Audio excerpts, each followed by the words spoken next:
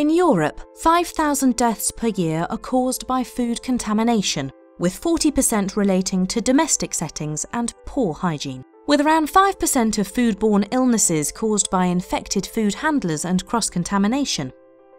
Researchers in the EU's Horizon 2020 project, SafeConsume, have investigated the impact kitchen layouts have regarding food safety. SafeConsume surveyed 10,000 consumers across 10 European countries and observed food practices in 64 households across 5 European countries. Whilst designers have long supported a work triangle kitchen layout between the fridge, sink and stove, SafeConsume's research strongly suggests this should be replaced by a food safety triangle, with the apexes formed by the food preparation place, usually a countertop, sink and stove, as they demonstrated that cross-contamination events were more likely to occur when the food preparation place, usually the countertop, and sink were apart.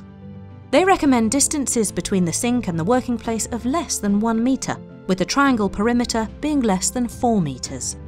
It's particularly important that vulnerable groups such as the elderly, young families, pregnant women, and young single men, who are more likely to take risks, follow this advice.